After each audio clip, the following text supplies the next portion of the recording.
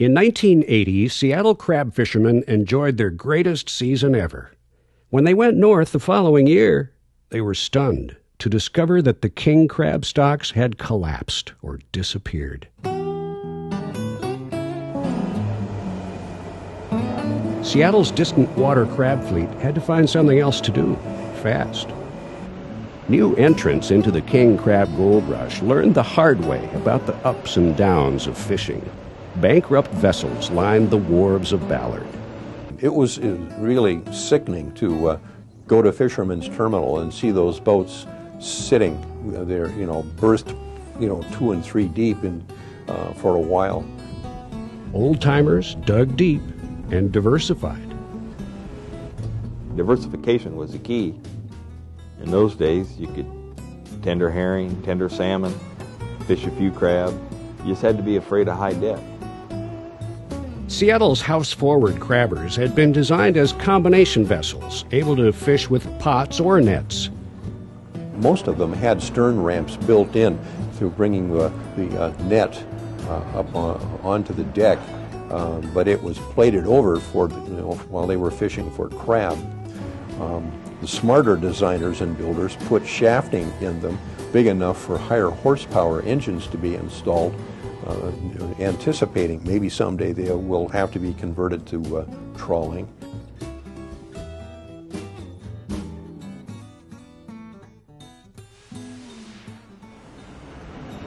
Jim Talbot launched the fishing style called joint venture trawling that succeeded in ousting foreign fleets from U.S. fishing grounds. His father had established Bellingham Cold Storage in 1946. Seafood was always a major product line. In 1973, Talbot visualized the economic potential of an era of 200-mile limits. If the Japanese were first, the Soviet Union had established an even larger presence on the offshore fishing grounds of what were about to become American waters. To continue operating on the Eastern Pacific, the Soviets would need an American partner. I thought, well, I'll propose a joint venture between Bellingham Cold Storage and the Ministry of Fisheries in the Soviet Union. So I wrote a letter to the Minister of Fisheries back in 1973 proposing that we join a joint venture because it was inevitable the United States was going out to 200 miles jurisdiction, as were most of the countries around the world. And I could just think of the millions and millions of pounds that we could have over our dock. Given the political climate of the era, Talbot's proposal seemed absurd. The 1970s marked the depths of the Cold War. The U.S. and the Soviet Union were on the brink of destroying one another with nuclear missiles.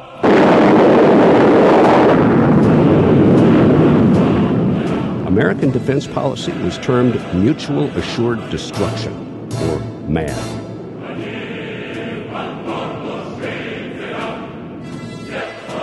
The Iron Curtain hid Soviet society from Western eyes. Since the Sputnik launch put the first satellite in space, Americans harbored a dread of Soviet technological potency.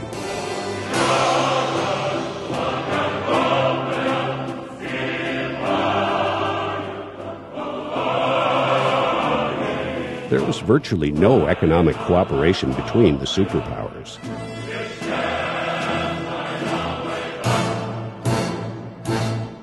Talbot heard nothing for a year and a half. So I wrote another letter and to the Minister of Fisheries and said, our postal system sometimes doesn't get the letters delivered, and maybe the same thing is true in Russia, and perhaps it didn't arrive. And so anyway, there's a copy of the letter that I sent you a year ago, or a year and a half ago. And just within a couple of weeks, I got a call from the fisheries attaché telling me that they were very interested in what I was proposing.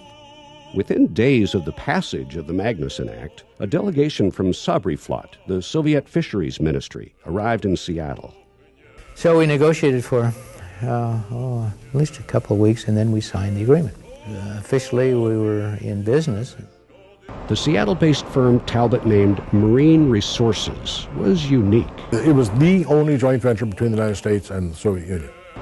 When the deal was done, Talbot and his team headed to Moscow.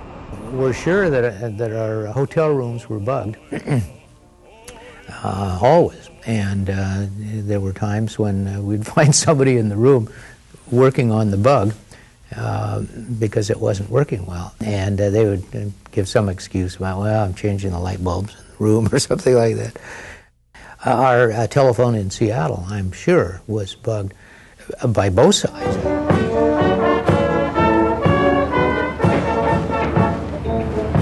They opened offices in Seattle, Moscow, and Nakhadka, the principal fishing port of the Soviet Far East. Talbot had a cold storage and a relationship with America's archenemy. Now he had to determine the nature of his business. It quickly became clear that neither politics nor economics would permit Soviet motherships to deliver product to Bellingham. He hired federal biologist Wally Pereira to conceive the venture.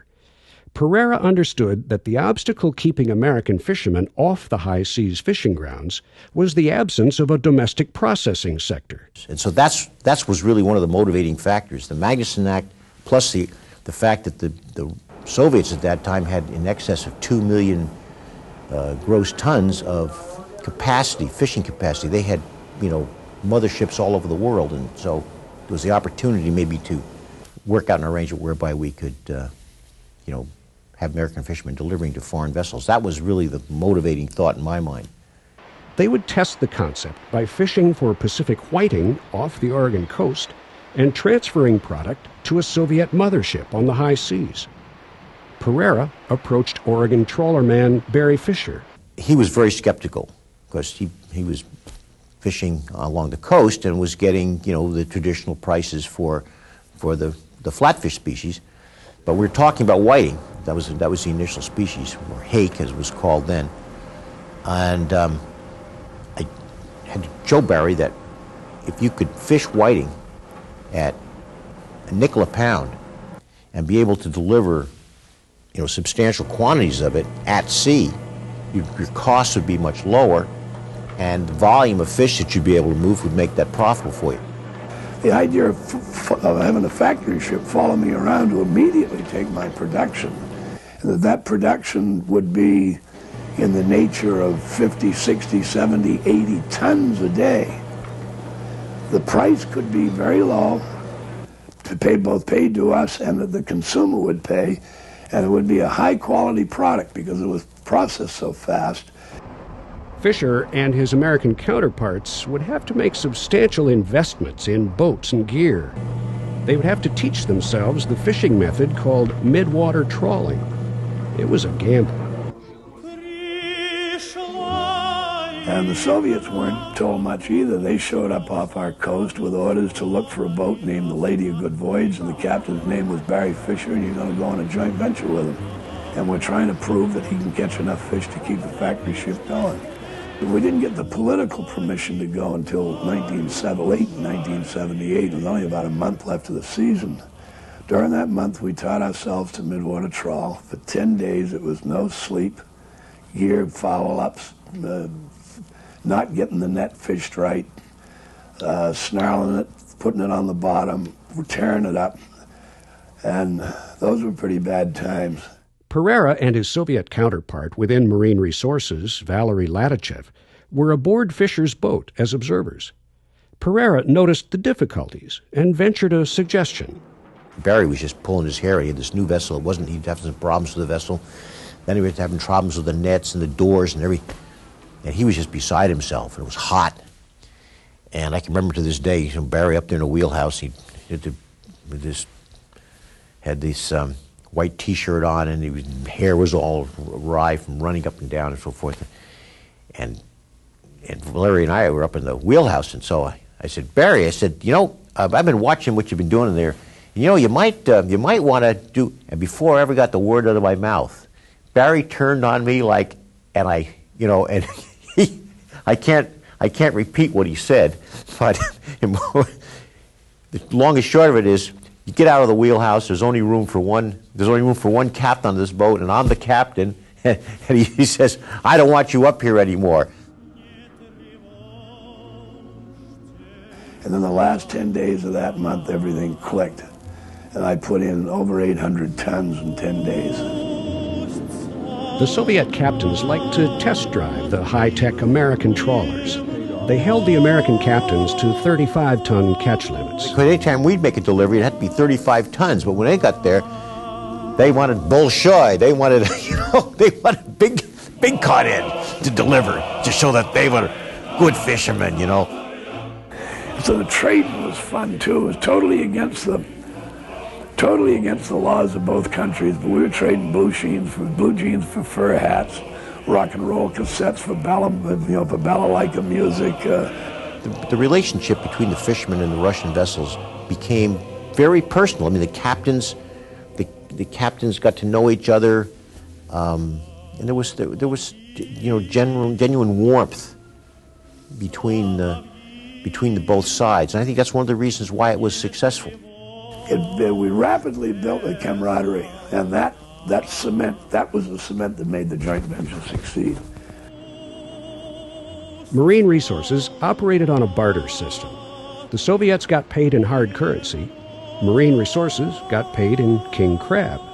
For example, a ton of frozen king crab was, I think, 26.5 hake units. So that meant that for every ton of king crab that we got as barter, they got 26.5 tons of hake.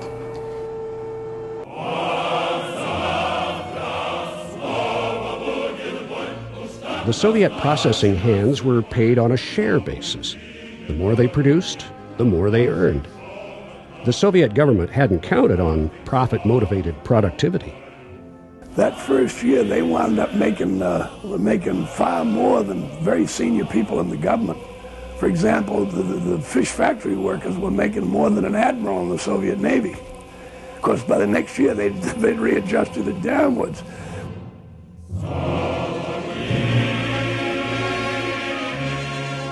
American fishermen made a lot of money. Bellingham Coal Storage made money. Zauberflot made money. It was really good business. Enterprises like that should oftentimes be considered as probably the most valuable way that any two societies can get along with each other. It was economically profitable, and socially it was a lot of fun. And philosophically, I think it taught both of us on both sides a lot about things that we'd always taken for granted. And it totally destroyed the idea that the Russians were the bad guys.